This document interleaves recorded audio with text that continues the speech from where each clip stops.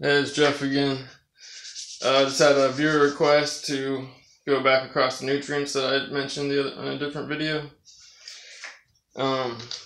This is Vega 1, and I highly recommend this all-in-one nutritional shake. It has protein in it, but it's not derived from soy or milk proteins or anything like that. It has pea protein, flaxseed, cocoa powder,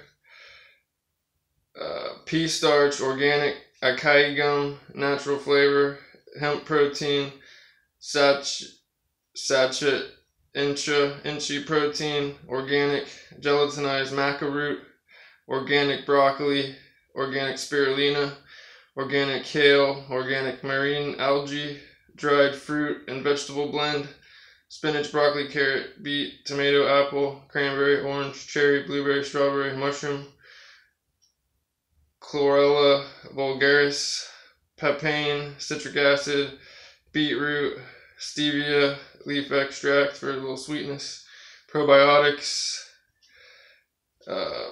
dried antioxidant fruit blend, grapes, which is grapeseed extract, organic pomegranate acai, mangosteen, organic goji, organic maki. It's manufactured in a facility that also processes peanut, dairy, soy, egg, and tree nuts in case you have allergies. This one is detox that I like. Also has many good things in it. Has more grasses in it. It has organic amazing grass, organic wheatgrass, organic barley grass, organic alfalfa. It has an alkalizing blend of organic spinach, organic rockweed, organic kale, organic broccoli, organic coconut water, organic leeks, asparagus stem, parsley leaf, garlic, organic spirulina, organic beetroot, organic carrot, organic dandelion root, apple pectin, organic ginger root, organic lemon peel, organic fennel seed, organic turmeric root, organic extract,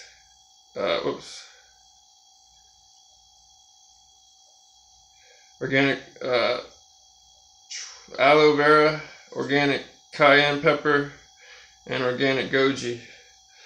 And for the digestion, it has digestive enzymes and active culture prebiotic blend of FOS, which is fructooligosaccharides from chicory root, and probiotic enzyme blend from Lactobacillus acidophilus, protease. It has protease, which is Aspergillus oryzale, amylase,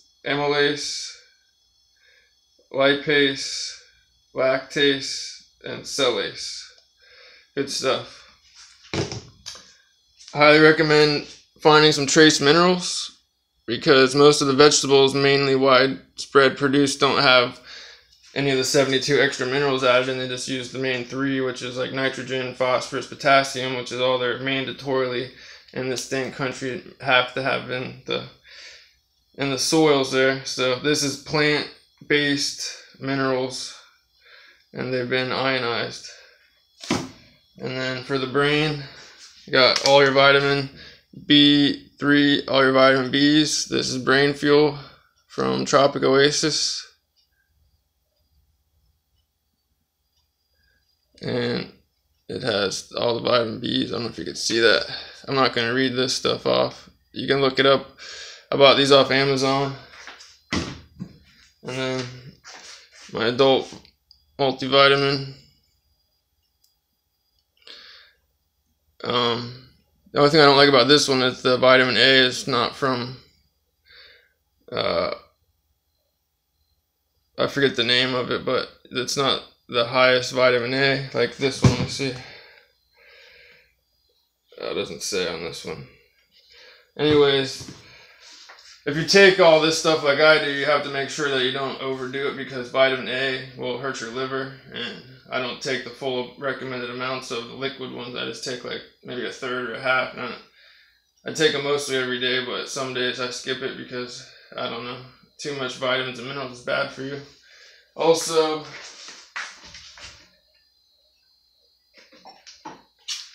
I use these two in concert for cellular power.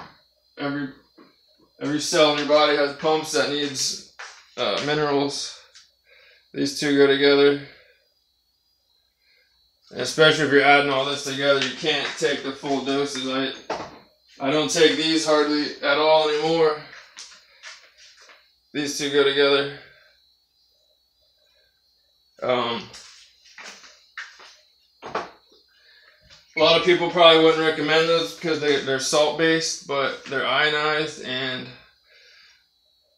your body needs a lot of salt anyway, so I just, like I said, in moderation, I feel like it's fine. If you have any knowledge of why it's not fine, let me know. Appreciate you guys. Have a good night. Bye.